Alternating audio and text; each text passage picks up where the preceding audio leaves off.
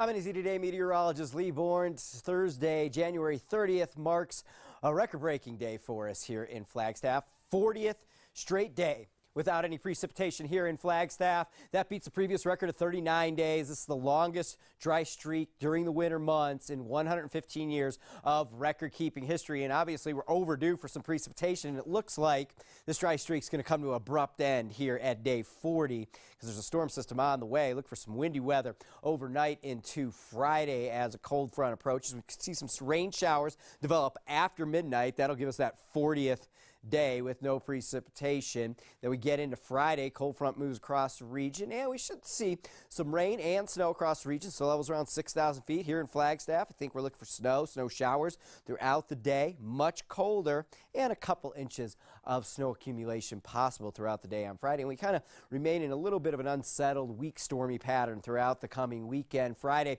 54 in Sedona, rain in the forecast. 49 Prescott will be rain as well. Payson, rain.